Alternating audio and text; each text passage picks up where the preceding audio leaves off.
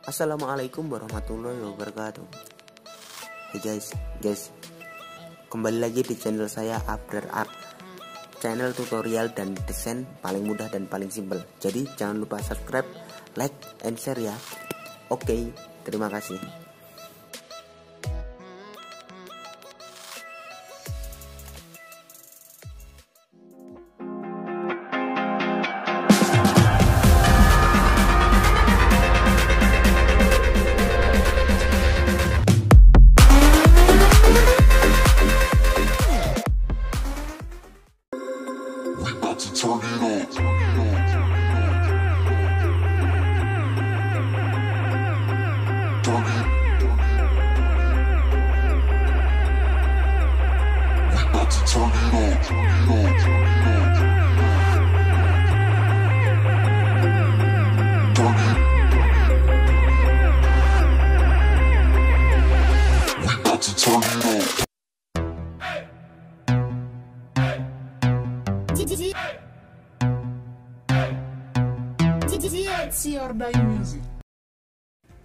Untuk mendesain logo, kita membutuhkan aplikasi Pixellab. Jadi di sini kita akan memakai aplikasi Pixellab yang bisa kita download di Play Store. Oke gengs, jadi pertama-tama kita buka dulu aplikasi Pixellab-nya. Nah, aplikasi Pixellab. Bagi yang belum punya aplikasi ini bisa download di Play Store. Tinggal tulis Pixellab atau bisa juga klik link yang sudah saya siapkan di deskripsi. Jadi seperti ini. Pertama-tama kita kesampingkan dulu yang ada tulisan new text. Kemudian kita klik bagian tengah. Ya, kita klik persegi bagian tengah ini, persegi 6. Kemudian kita klik shapes atau bentuk, kita klik. Kemudian kita klik kotak ini kita klik. Kemudian kita pilih bentuk yang persegi 6. Oke, kita besarkan sedikit. Taruh di tengah-tengah, besarkan lagi, taruh. Kemudian kita berikan stroke. Ini stroke width. Kita tekan tombol panah ini ke 20. Kemudian kita ke bawah. Di sini ada tulisan stroke color, warna stroke. Kita cari warnanya di sini. Misalnya mau warna ini atau ini. Oke, kita pilih yang warna ini aja. Warna pink atau yang ini aja. Pilih yang ini aja. Kemudian setelah selesai kita klik checklist. Oke. Kemudian kita masukkan gambar yang sudah disiapkan from galeri. Ya, nanti tinggal kita cari gambar. Saya sudah menyiapkan gambar hijab ini. Nanti kalian bisa download dari link yang ada di deskripsi. Oke, sudah. Kemudian kita geser ini ke kiri, kita cari yang tulisannya erase color. Klik. Enable-nya kita aktifkan. Ya, sudah. Klik checklist. Kemudian kita perkecil dan kita sesuaikan tempatnya. Pastikan tempatnya di tengah tentunya. Sesuaikan tempatnya. Oke. Sudah, kita klik new text ini.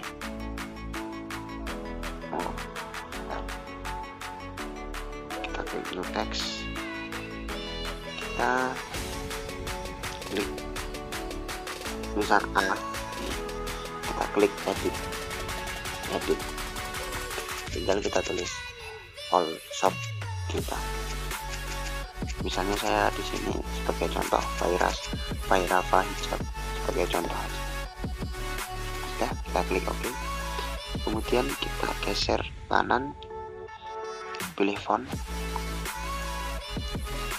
kemudian kita pilih fontnya. Kalau di sini saya akan memakai font Frog Latin ini. Klik OK.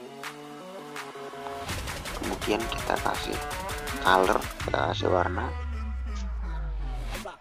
kita pilih ini, warna ini, kemudian klik checklist, kemudian kita geser lagi ke kanan, kita cari stroke, ya ini stroke, kita klik, enable-nya kita aktifin,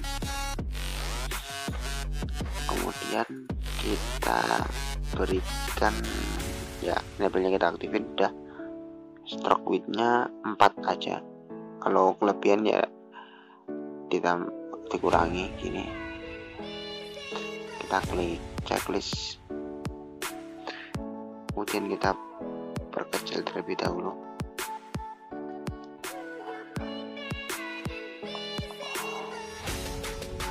Kita taruh di tengah gini. Oh sebelumnya kita pilih to front, ini to front, kita taruh di tengah gini, kita paskan sendiri tempatnya yang mana, di tengah-tengah.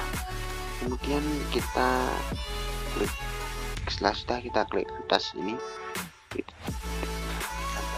tambah bagian atas kiri, klik, kemudian kita pilih teks.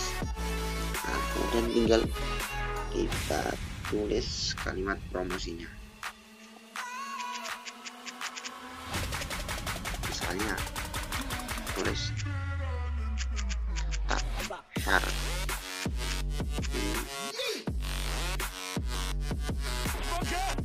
dengan tampil trendy. Oke. Di bagian sini kita turunkan, ganti baris di sini, klik OK. Kemudian kita perkecil terlebih dahulu, kemudian kita pilih color, warna di sini. Nah terserah kalian mau ngasih warna apa.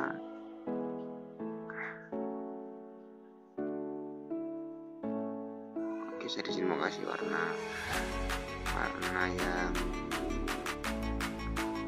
ini aja, yang biru muda. Kemudian kita klik checklist, kemudian kita geser lagi, kita pilih stroke, kemudian kita enable kan stroke-nya, ya udah. Kemudian kita geser lagi, cari yang tulisannya Ali ini, kita buat rata tengah, klik yang tengah ini. Oke, kemudian kita ganti fontnya sesuka kita, font terserah kalian mau ganti apa. Pakai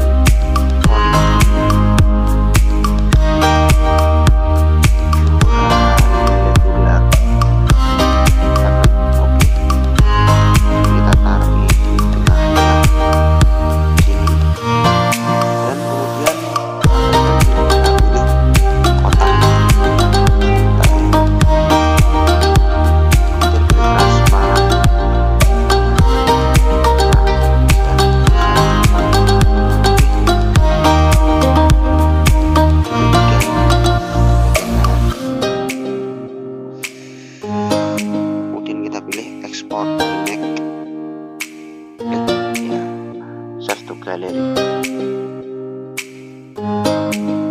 Oke, dan gambar sudah di save. Kita lihat bagaimana hasilnya. Hasilnya akan